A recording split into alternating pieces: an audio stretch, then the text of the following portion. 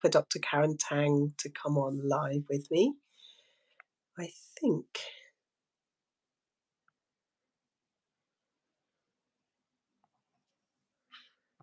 Send her.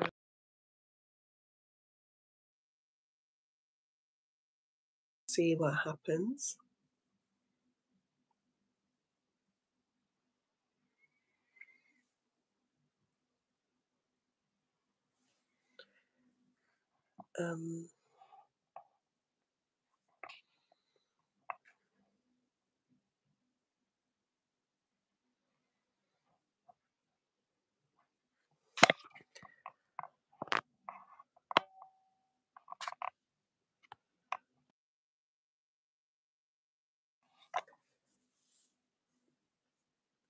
So I'm waiting.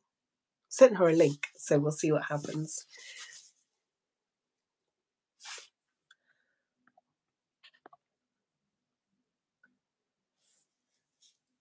I was hoping we'd got smoother at this.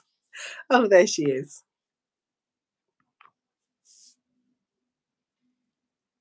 Hi. Yay. I'm sure there's a smoother way of doing this. I don't know. I'm terrible at these, by the way. I'm always just like, whoa, like get on. I'm like, hey. This time there was like a preview that you could like join together before you went live. Was there one last time? Yeah, I think so. And then we were like, okay. And then like, I don't remember, but it's nice because then you don't have like the first like part of the recording being like, that's always which it is on the Instagram where you were like messing with the screen for like 2 minutes. And so, yeah. What will happen on this one? Yeah. Hello, how are you? I'm good. It's funny. I usually have 2 lights so that they don't like reflect off of the glasses, but my light bulb went out. So I look like I'm like dramatically like in the shadows on what it's fine. But yeah. As long as you can see me, that's all that matters. We can see you and we can hear you and you look glamorous. Okay, good. Okay, perfect. All right. Ready to go? Broken today. Cool. I was overzealous in the gym, so I pulled my lower back and I was like rushing home from work. I should have finished work midday.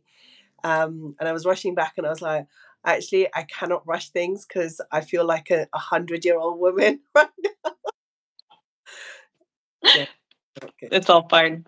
Yeah. So it's great to see you. Last time we had a very international crowd. So I'm very interested to see who joins us today and what countries they're from. So one that's joined us. But that's all right. We will post this up later. Yeah, exactly. For everybody that's joining us on our YouTube live, we are basically 2 doctors who are fumbling around in the dark trying to work out how to do this thing. And this is really a platform for you to get in touch and ask us all the questions. There's nothing off limits and nothing's off bounds. We try and sort of have these YouTube lives in about 3 different ways. So we start off with just getting to know what we've been doing in the last couple of weeks, because I've been Karen and she's been doing lots of interesting things. Anything that's caught our eye, and then we'll get down to all your questions as well. So Karen, how is it with the book? I've had a lot of interesting things happen since we talked last. So I just finished my audiobook recording, and so that was really fun. Did you do your audiobook? Like, did you narrate yours as well? It was quite an education. I made a few videos about that because it was such an interesting process.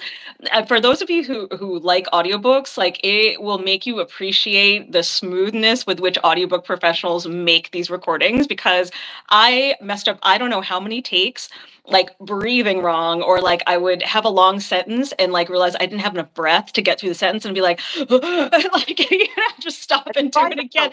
I got a lot of your mouth got so dry. I had like 3 cups of tea and water just sitting there, like, you know, I'd be like, excuse me, and like I would just like chug water, because just talking for hours, like your mouth gets incredibly dry, and they can hear the difference. So like the engineer or the director would stop me and be like, can you just like swish some water, because we can hear the dryness. And so it was quite a process. They were very kind to me and very patient for this complete newbie, but it was really, really fun. And then, yeah, we're starting to get the advanced reader copies out to people. So I just over the weekend started seeing some of the books kind of popping up on social media, like, you know, with the tags, and it's very exciting to see that the book baby is starting to be birthed very slowly into the world. So that's been quite an exciting part of the process. And so we're planning some fun events. Just on kind of like a personal level, I don't know if you saw, like I saw Jonathan Van Ness on Saturday. I don't know if Queer Eye is as popular in the UK. Like, do you guys have Queer Eye on Netflix? But it is very, very popular. Oh my gosh. And Jonathan is one of the coolest human beings like in the entire world. Like so, funny and sweet, but also very like intelligent and interested. Like they have a podcast called Getting Curious, which is literally just about like completely random topics that Jonathan's interested in. He gets like an expert and they talk about, like archaeology or like the history of like cosmetics or like, ancient China. And so it's very fascinating to kind of like, talk with Jonathan about, all these interesting topics.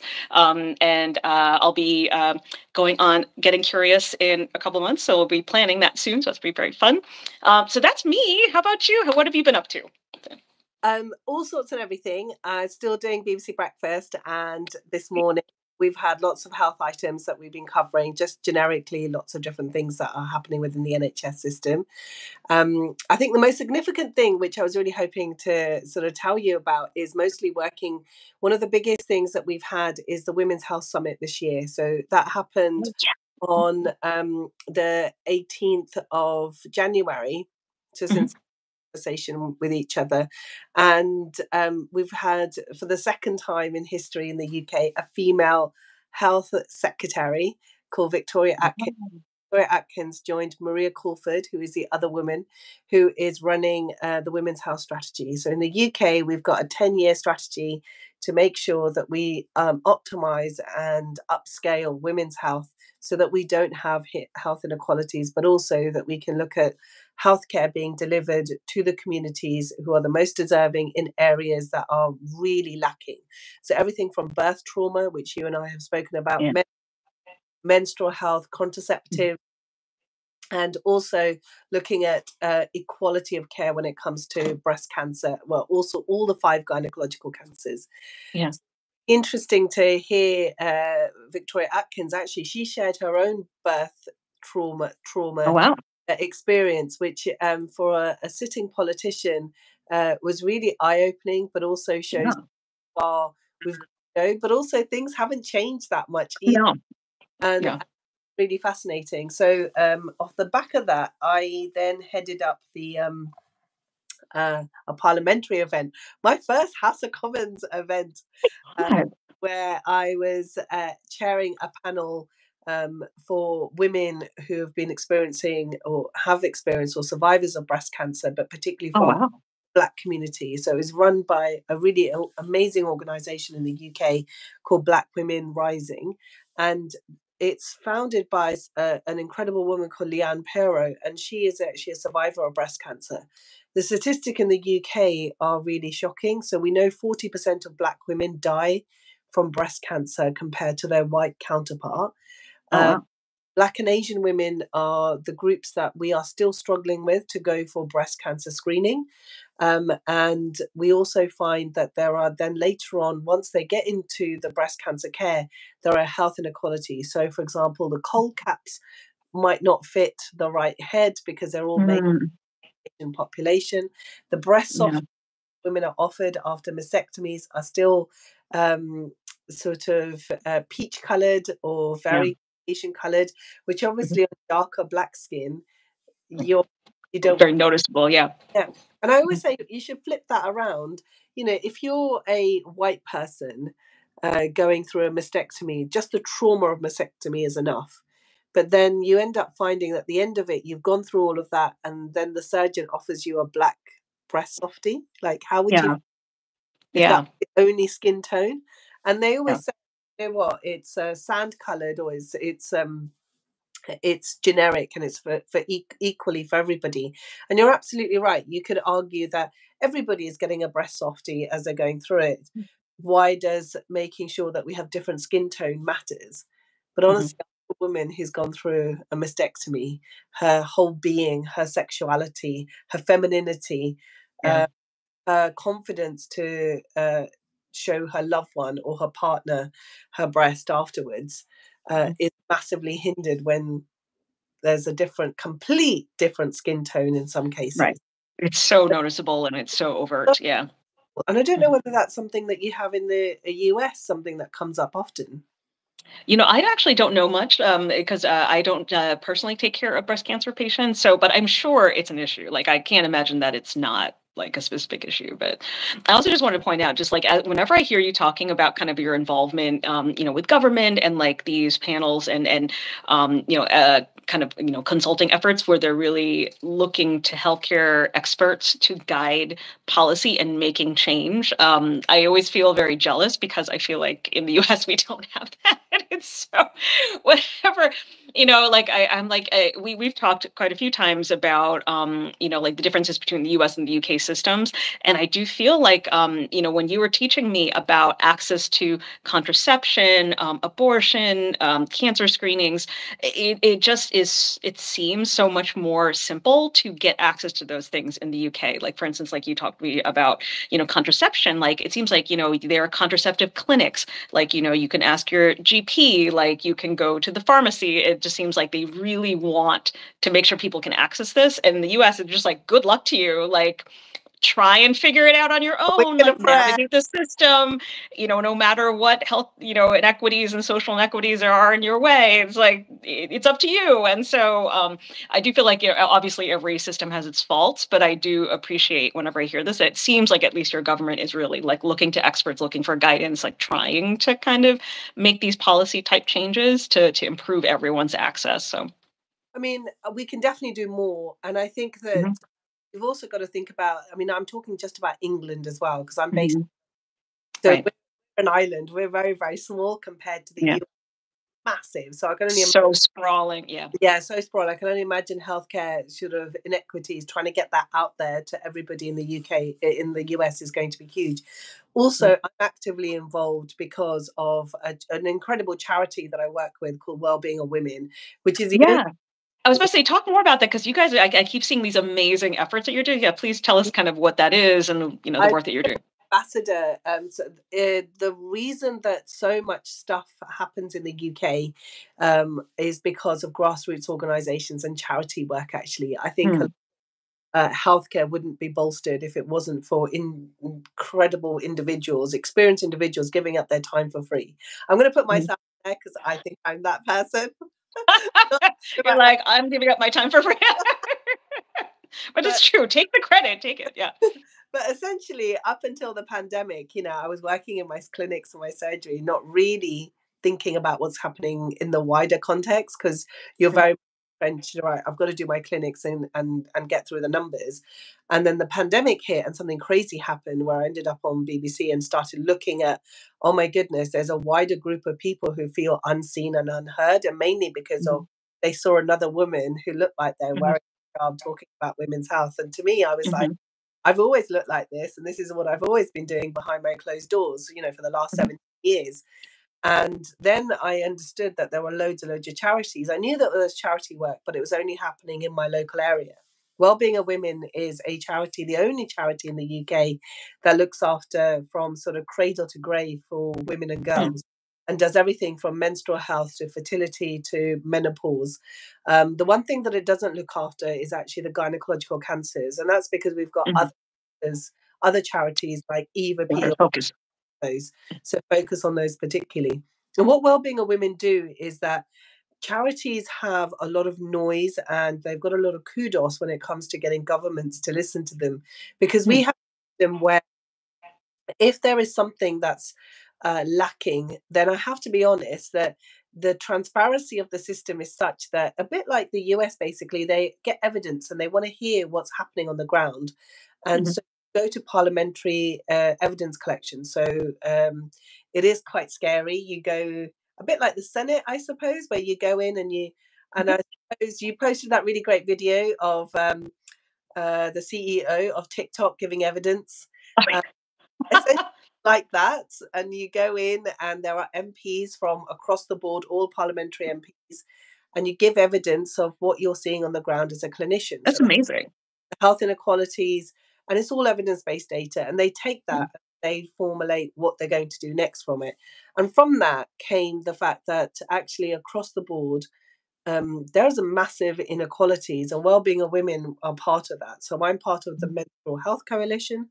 So that's looking at period problems within the country, and also the Menopause Coalition. So that's looking at and one of the things that we found was that grassroots organizations don't trust the national health system because in COVID, they've been let down so badly.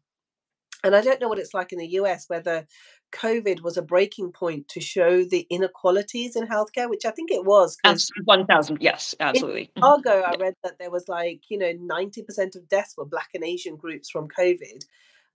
Yeah.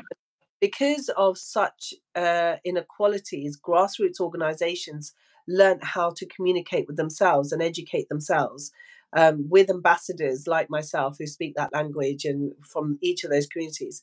So what I did in the last 2 years was start mapping these groups, and I realized that there was so much work that was happening, and rather than reinvent the wheel, is get these groups not to work in silos.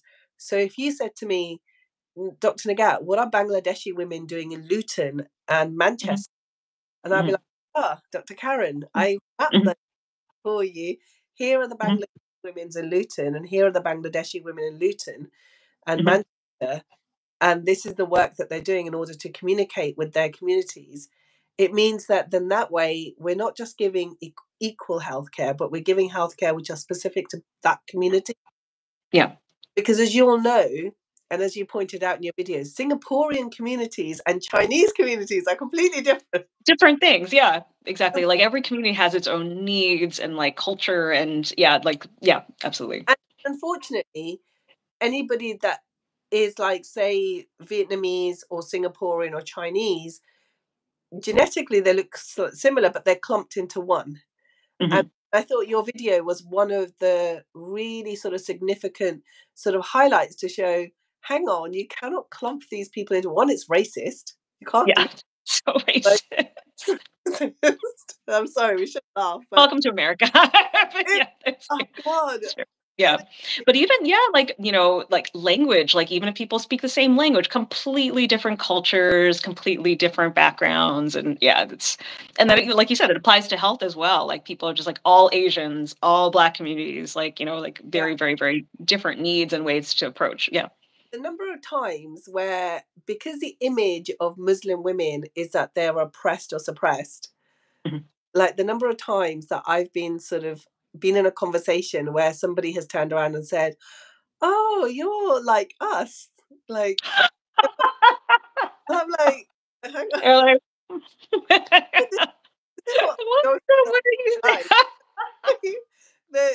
And it's just like, oh, you sort of have the same needs and wants as us. And I'm like, yeah, because your image, like the news, that's not Muslim women that you see on the news or documentaries. I mean, there are a proportion, unfortunately, due to horrific events. But I think sort of changing that narrative is so important, because the image through movies and media and everything else has always been that a woman wearing a hijab is a quite muted woman.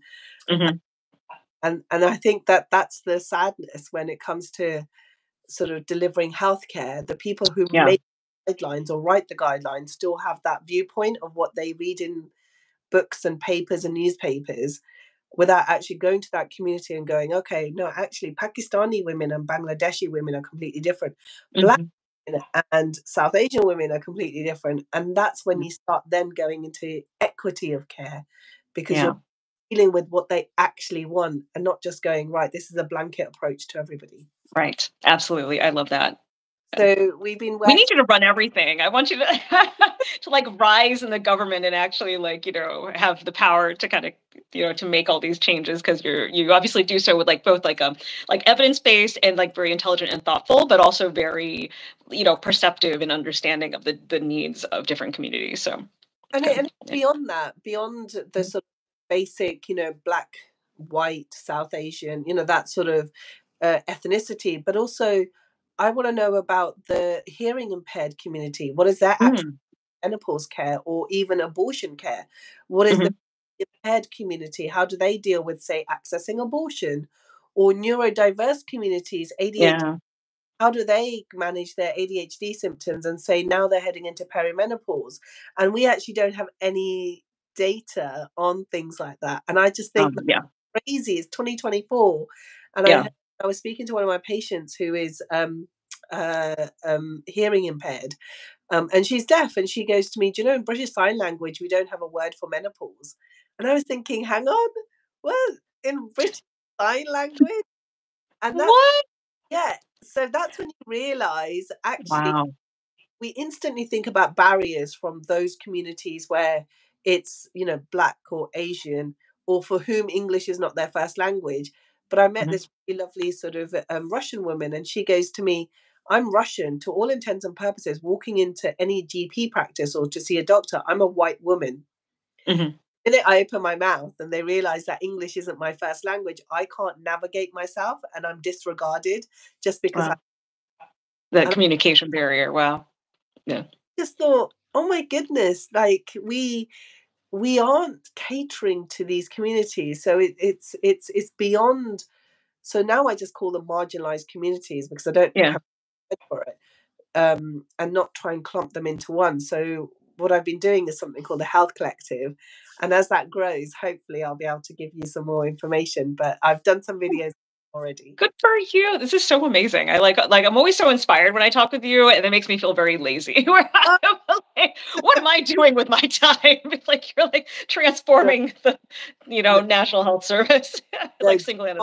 do you know, Oh, today even I was looking at. I was really bad because I did clinic and then sat and I was like, "Oh my god, everybody's doing such amazing work!" And social media, it's everybody's highlights. Like in real yeah. life, I was about to say it's a everybody- very misleading process, like social media, because there's so much like the highlights, and then you're like, you have to get over your imposter syndrome. Like, I'm doing important things. I'm doing some stuff. oh, Yeah.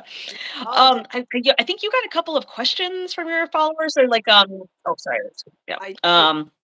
I'm going to Yeah. So say, do you want to give? fire questions because we had so many. I had so many questions that are coming in, and I just thought I'm going to fire them at you. So Yeah, go for let it. and then at the end we'll just end with any funny stories that you might want to share. Good. I don't have a really funny story, but I think I have a very sort of cute story which I thought would be quite good. But Oh, the I first love that. That's good. that I thought we'd go on a little bit of a journey. A really quick Yeah. question that I keep getting, but I haven't had a chance to make any content. Can you lose your tampon? Oh, like, can it get lost in your body? Yeah. People think that, but no, because it's not like kind of an unending pathway. Like it ends at your cervix, or if you've had a hysterectomy, it ends at the top of the vagina. So sometimes it's just out of reach of where your fingers can reach, but it's always in there. So if you can't reach it, a partner can't reach it, you're not sure if there's a tampon in there. A lot of times people aren't quite sure. They're like, "Did I take it out? I don't know, and I can't feel anything." Just go to your gynecologist or to your GP. You are definitely not the only person it's happened to. It happens quite a bit.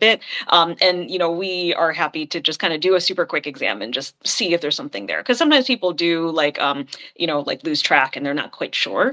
So don't be embarrassed. Like I said, it very, very common thing for people to kind of like just lose track of them, but they won't like disappear inside your body forever. Like there's always a way to get it out. So. Yeah. I always say, like, with the clean fingers, if you squat down, say in the bath or something, run your fingers up your vagina. You'll feel something like the nose. Now, the opening of the cervix is not going to be as big as this, right? So, I like how you just like at the visual aid right there. You're just like, not like this. yeah, Yeah. it's gonna be like this. So the Yeah. tampon cannot go up the Yeah. cervix into that hole and then into your womb because it's Yeah, actually it's even a smaller opening like this. It's like a tiny little opening. So you'll bump into the cervix and it won't keep going. Yeah. right. We need to edit this and put this. Love it.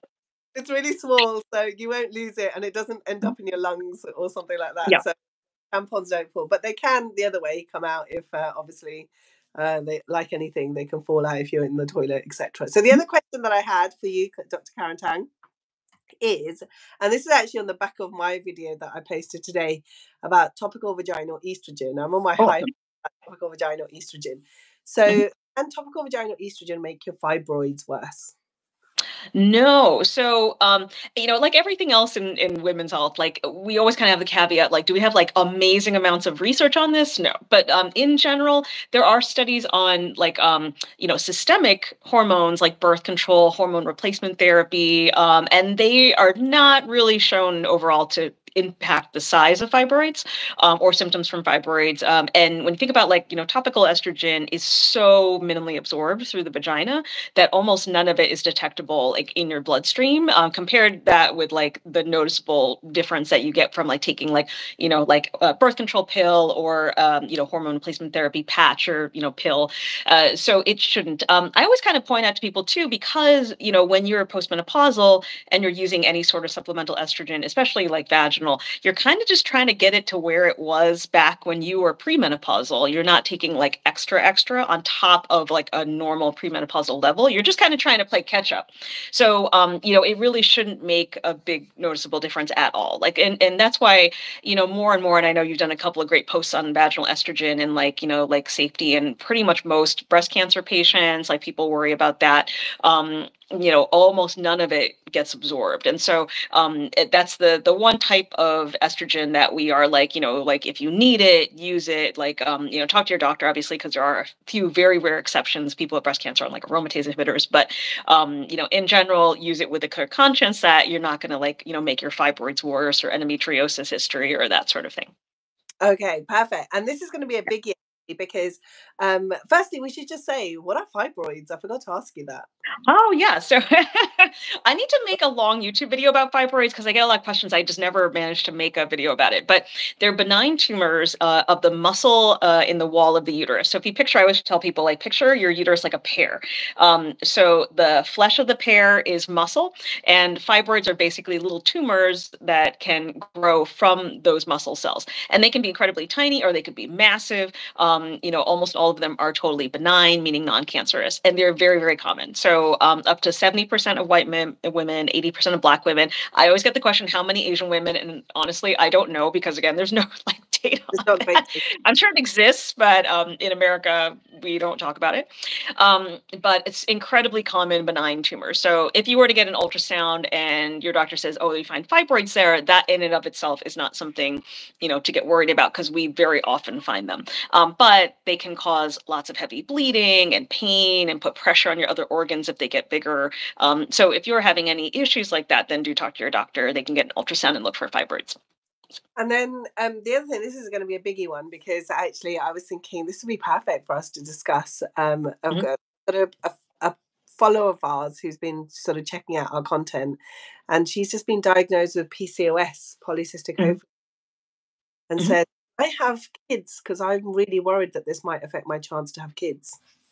Yeah, so PCOS is also incredibly common. It's the most common endocrine condition of reproductive age women. So polycystic ovarian syndrome. Again, we'll have to make a video about this because it's so much to talk about.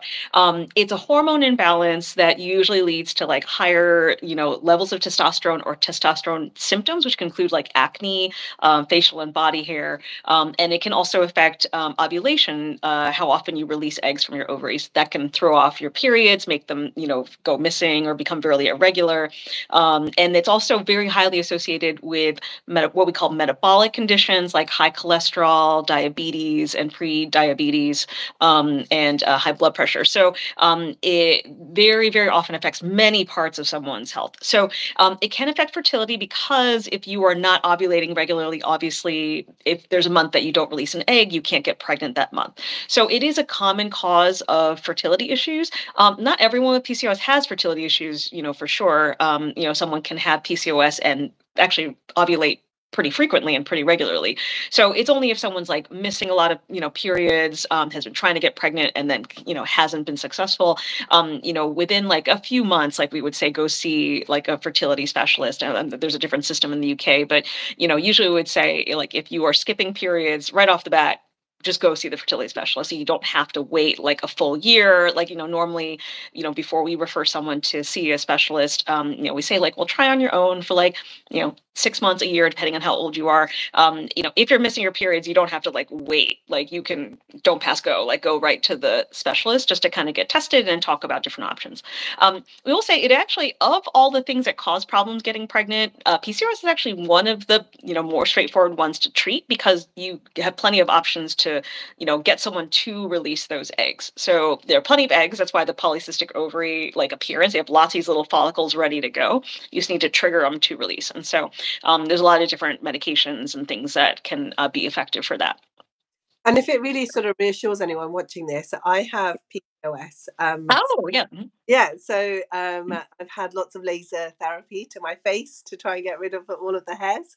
And it's really, really scary when you're told that. I actually have lots of, so my hormone profile isn't so awful. And actually, I didn't have that many cysts. It was just that I had periods. So it's a bit of a misnomer that you have to have cysts to have PCOS. Yeah. Cysts. And I've had 3 children. It did take me a little bit slower to fall pregnant, but it's all about sort of being really great with your health and your diet. And I've always maintained a healthy weight.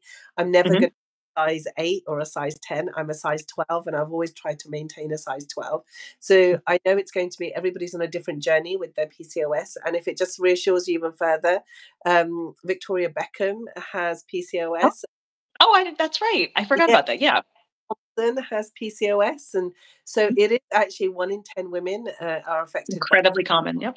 Really common, and there are real clear guidelines in NICE. So if you Google NICE PCOS, there are guidelines of what can be offered to you and what you should be entitled to. So always use those to advocate for yourself. So, and I back up everything Dr. Karen has said as well. Yeah. And actually you bring up a good point about the just kind of general like lifestyle care and like, nutrition. Cause someone, like there's sort of this, there's a lot of myths about PCOS. Like one is that you have to have polycystic ovaries. You don't. It's a terribly named condition. Like it's just horrible. Like I put in my book, nothing about PCOS seems to make sense, including that you don't have to have polycystic ovaries to have PCOS. But the other is that, a myth is that everyone is obese, like, you have to lose a certain amount of weight, and like that's absolutely not true. So, there's people with what we call slim PCOS who, clearly should not be losing weight. And we never say like you have to lose X pounds. It's never about that. It's about health, because we think that the insulin and the diabetes and blood sugar part actually plays a role. So, sometimes it's just a matter of like seeing a registered dietitian and just kind of adjusting like kind of the like glycemic profile and things, and that can maybe help with your insulin levels. That might help to regulate your period. So there's a lot of that, just about being like healthy and aware of your overall health, rather than like in the past, I think even doctors for sure were like way too focused on numbers on a scale, and that was not helpful. So yeah, it's about overall well-being and health. So. And that I think is a really key point, because what people always worry about is that they look for PCOS in bigger people, but actually the healthy or slimmer looking people, if I can say that.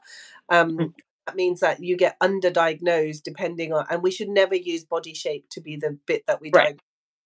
But also, if you are really struggling to lose weight and you're doing everything right, and the mental health is like, I'm the person that's failed, but actually there are more and more data to come through to show that PCOS is probably a genetic factor. So that's your genetics, and your body shape is going to be determined by your genetics, because your body is built that way. Not all of us are going the exact same body as whatever we see in the media.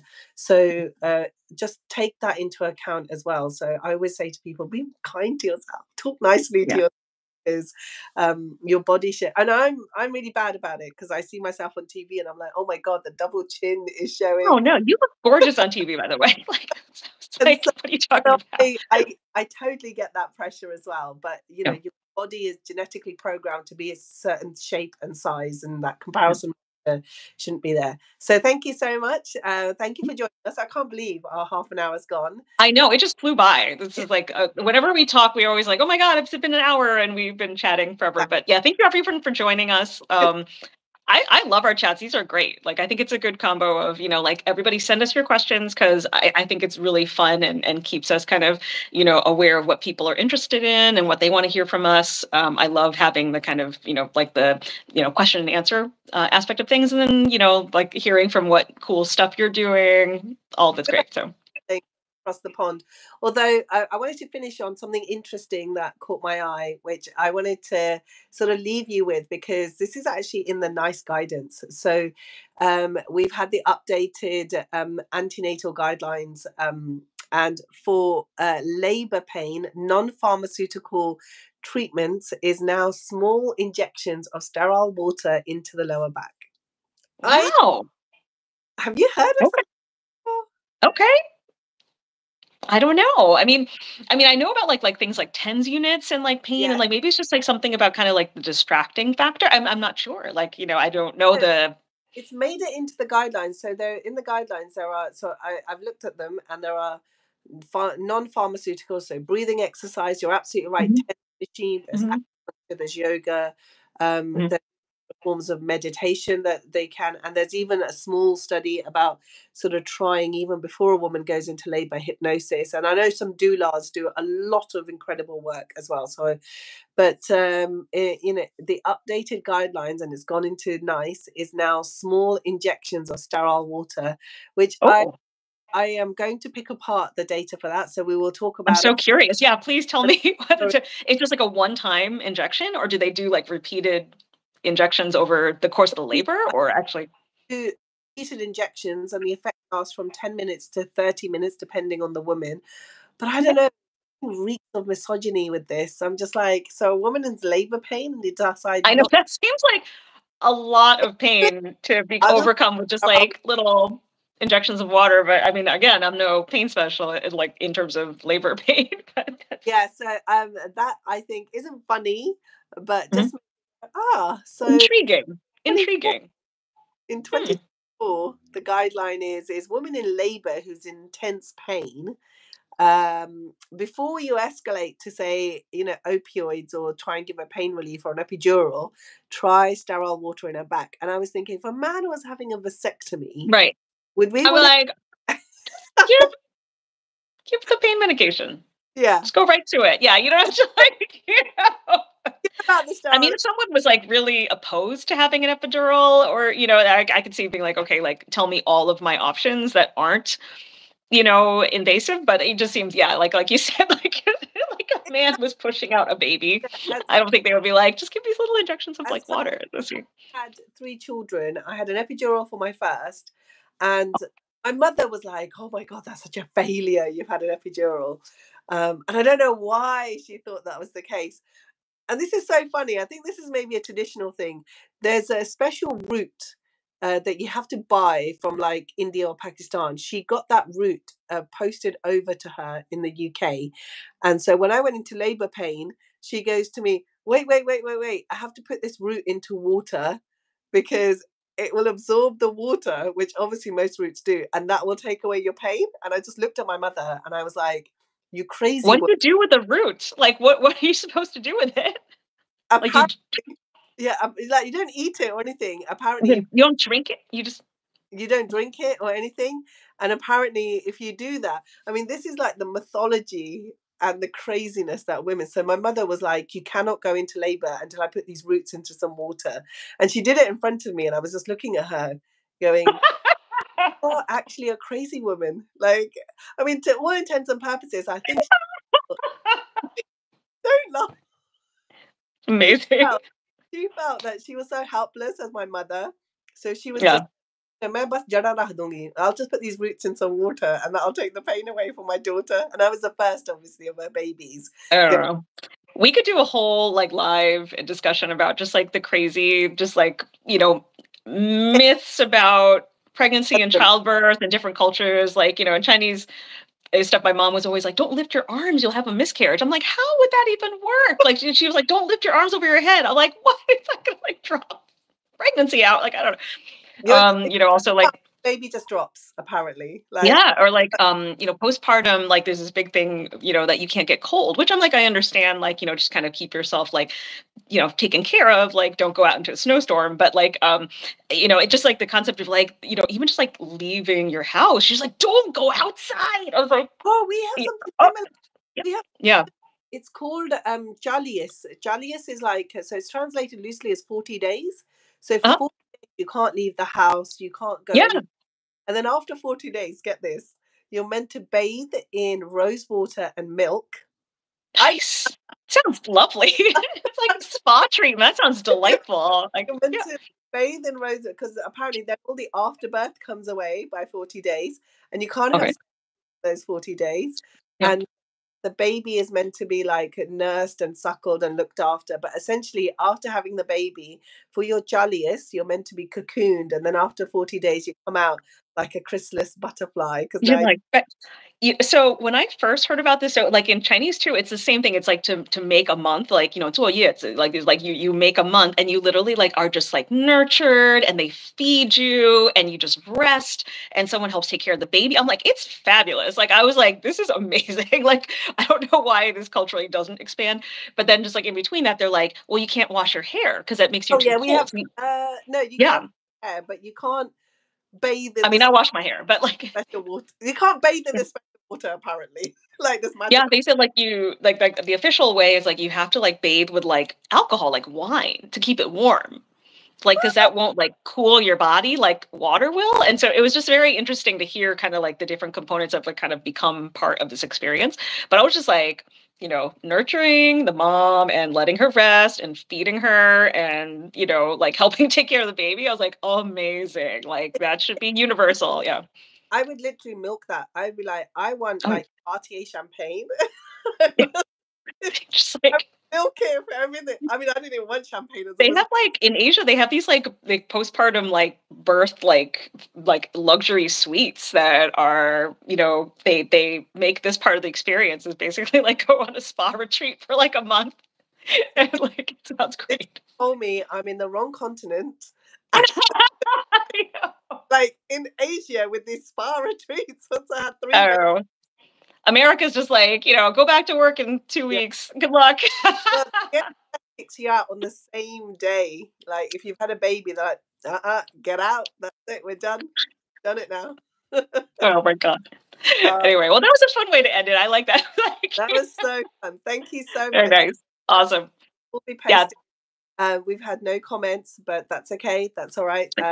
We'll be back every fortnight for your pleasure, and I'll bring back more funny stories to share. I love it. All right, great. All right. See you, everybody. All right, bye.